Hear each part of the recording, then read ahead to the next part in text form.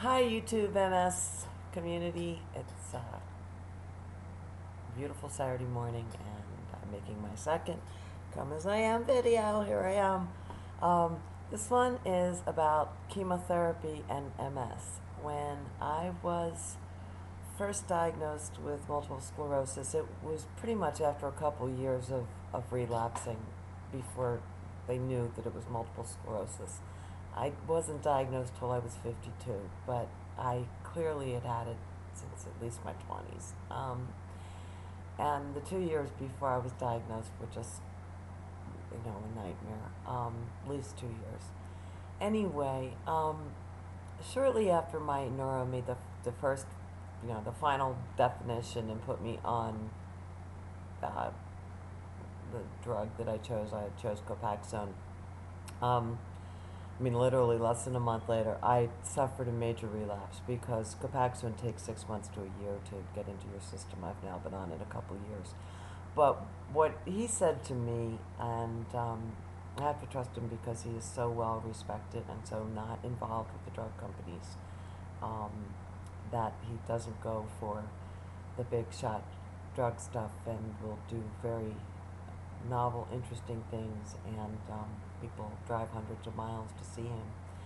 But what he does, I think I explained in one of my videos, is if he sees someone progressing badly, which he thought I was, and thought that, the way things were, I might find myself in a nursing home in a couple of years, if I didn't do something more drastic than just the DMDs and or DMAs, whatever you want to call them. And his choice is to use chemotherapy before he uses Tysabri. He will use Tysabri, but he's not a huge fan of it, and he will definitely use it, but his first choice is chemotherapy with steroids on a monthly infusion basis. And that's not really popular, or nor has it been highly studied, because the drug cyclophosphamide, or cytoxan, is generic and cheap as all get out, so nobody wants to spend any money on doing the studies that would bring in big profits, because it just won't. Although there have been a bunch of studies done, and I've been reading as many as I can. Basically, what cyclophosphamide or cytoxan does is it tries to suppress your immune system, because the blood-brain barrier has been crossed by T cells or immune cells that cannot be stopped in with just the DMDs.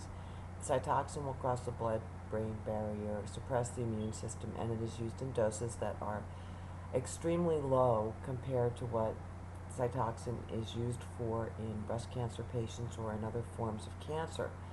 It's also used in lupus and other autoimmune diseases to try to suppress an immune system. And I've got really an overactive immune system, that's for sure. So anyway, I was on it for 6 months, and then I had to stop because I was on antibiotics forever for 2 Lyme disease tick bites that were from deer ticks that caused the rash and the whole bit, and I had to prevent it from turning into Lyme disease, which it apparently, thank God, has done that. Anyway, leaving CCSPI aside for me for now, since I can't just walk out the door and get it, I wondered if anybody else was using cytoxan or chemotherapy treatment for multiple sclerosis, and what your thoughts were on it, and what experience you had with it. I know there are a lot of people that I talk to that have never heard of it, and that's because, again, it is not a drug that's going to bring in any money for anybody. And my doctor has been using it in some patients for 10 years to stop the progression of the disease successfully, and he's even used it in 70-year-old patients that he was diagnosed at the age of 70 finally with multiple sclerosis. At least I didn't have to wait that long.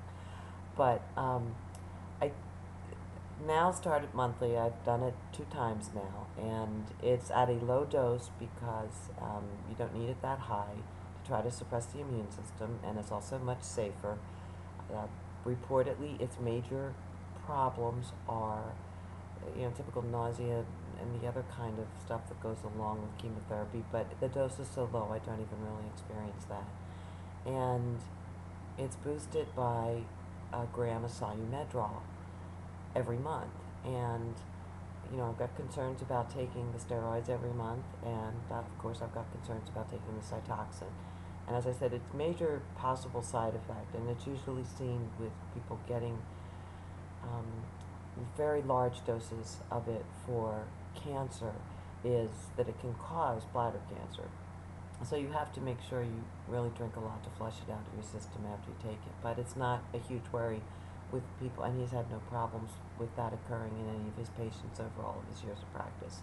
So I wanted to know if anybody else out there had any experience with chemotherapy and multiple sclerosis. I know it might sound unusual to some of you, but this is what my doc does prior to Tysabri. I mean, he will go to Tysabri if that doesn't work and someone's progressing. And frankly, I haven't progressed. Haven't become undisabled, and that's not its intention. Its intention is to stop the progression. And